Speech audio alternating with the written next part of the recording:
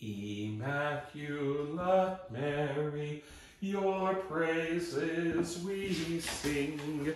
You reign now in splendor with Jesus our King. Ave, ave, ave Maria. Ave, ave Maria. In the name of the Father, and of the Son, and of the Holy Spirit. Amen. The Lord be with you. My dear friends, we gather here today on a day that we remember the holy name of Mary. As we gather here today, as we honor once again our Blessed Mother, let us also recall the times that we have sinned. And now let us also beg the Lord for forgiveness. Let us pray. Good and gracious God, you have given your church the wonderful gift of the Blessed Virgin Mary, a name that we should honor and respect, for she is the Mother of God, the Mother of your Son. And so, Lord, we ask you through her powerful intercession to grant us the grace and peace of becoming closer to your Son, Jesus Christ, who lives and reigns with you in the unity of the Holy Spirit, God, forever and ever. Amen. A reading from the first letter of St. Paul to the Corinthians. Brothers and sisters, in giving this instruction, I do not praise the fact that your meetings are doing more harm than good. First of all, I hear that when you meet as a church, there are divisions among you, and to a degree, I believe it. There have to be factions among you in order that those who are approved among you may become known. When you meet in one place, then, it is not to eat the Lord's Supper, for in eating each one goes ahead with his own supper, and one goes hungry while another gets drunk. Do you not have houses in which you can eat and drink? Or do you show contempt for the church of God and make those who have nothing feel ashamed? What can I say to you? Shall I praise you? In this matter I do not praise you. For I received from the Lord what I also handed on to you, that for the Lord Jesus, on the night he was handed over, took bread. After he had given thanks, broke it, and said, "This is my body that is for you. Do this in remembrance of me." In the same way, also the cup after supper, saying, "This cup is the new covenant in my blood. Do this as often you drink it in remembrance of me. For as often as you eat this bread and drink this cup, you proclaim the death of the Lord until he comes. Therefore, my brothers and sisters, when you come together to eat, wait for one another." The word of the Lord. Thanks be to God. Proclaim the death of the Lord until he comes again. Proclaim the death of the Lord until he comes again. It is written in the written scroll, it is prescribed for me to do your will, O my God, is my delight, and your law is within my heart. Proclaim the death of the Lord until he comes again. I announce your justice in the vast assembly. I did not restrain my lips, as you, O Lord, know. Proclaim the death of the Lord until he comes again. May all who seek you exult and be glad in you, and may all who love your salvation say ever, "The Lord be glorified." Proclaim the death of the Lord until he comes again. Alleluia, alleluia, alleluia, alleluia, alleluia, alleluia. God so loved the world that he gave his only begotten Son, so that everyone who believes in him might have eternal life. Alleluia, alleluia, alleluia. The Lord be with you. A reading from the Holy Gospel according to Luke. Glory to you, O Lord. When Jesus had finished all his words to the peoples, he entered Capernaum. A centurion there had a slave who was ill and was about to die, and he was valuable to him. When he heard about Jesus, he sent elders of the Jews to him, asking him to come and save the life of his slave. They approached Jesus and strongly urged him to come, saying, "He deserves to have you do this for him, for he loves our nation, and he built the synagogue for us." And Jesus went with them. But he was only a short distance from the house. The centurion sent friends to him. "Lord, do not trouble yourself, for I am not worthy to have you enter under my roof. Therefore I did not consider myself worthy to come to you.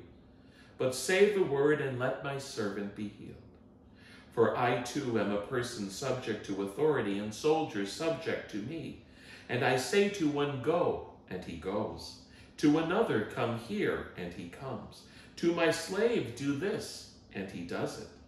When Jesus heard this, he was amazed at him, and turning said to the crowd following him, "I tell you, not even in Israel have I found such faith."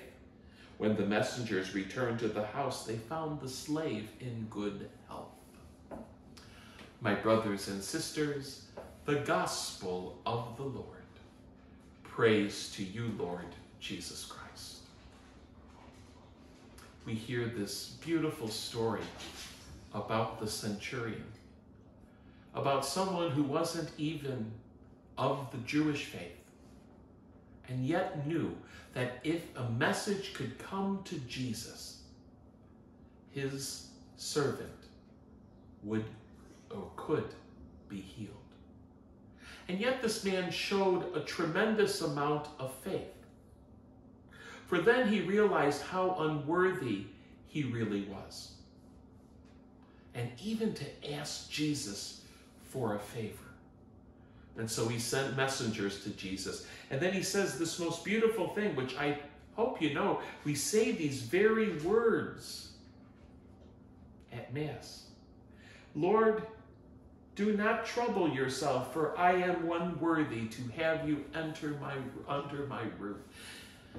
You know, in many ways we said, "Lord, please don't come to my house. I'm not even worthy for you to walk into my house. And isn't that what we say to one another, or we say to the Lord when we're about to receive him? "Lord, I'm not worthy for you to enter under my roof." And then the powerful statement of faith. It is, "But say the word, and my servant shall be healed." And what we say is, "But save the word, and I shall be healed." It is in these statements that we make a profound realization of how unworthy we are to be in God's presence. And then that profound statement of faith,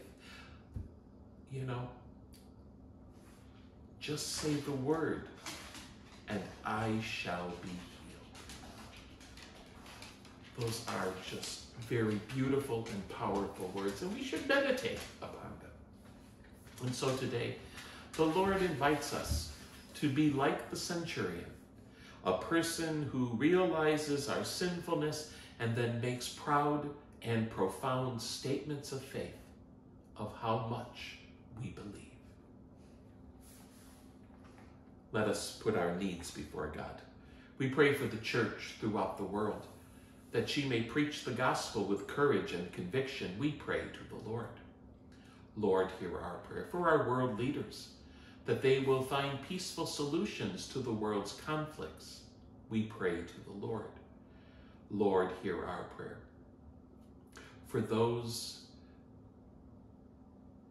in our nation, that all may be a people who are dedicated to human life from the moment of conception till natural death, we pray to the Lord. Lord, hear our prayer. Let us pray today for the sick and the suffering, that they may be healed. We pray to the Lord. Lord, hear our prayer. Let us pray for those who have died, that they may enter into heaven. We pray to the Lord. Lord, hear our prayer for your needs, your intentions that we bring to the Lord today in the silence of our hearts. Let us pray to the Lord. Lord, hear our prayer. We now unite all of these prayers into one. We lift them up to God our Father, praying just as Jesus taught. Our Father, who art in heaven, hallowed be thy name. Thy kingdom come, thy will be done on earth as it is in heaven.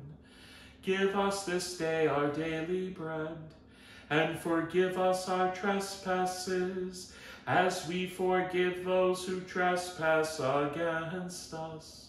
And lead us not into temptation, but deliver us from evil. Let us pray an act of spiritual communion. My Jesus, I believe that you are present in the most blessed sacrament.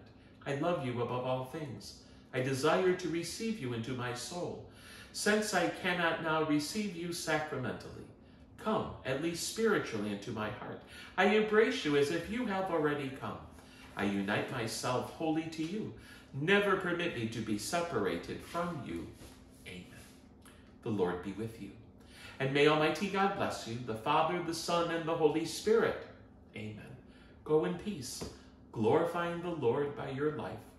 Thanks be to God. In heaven the blessed your glory proclaim. On earth we, your children, invoke your fair name.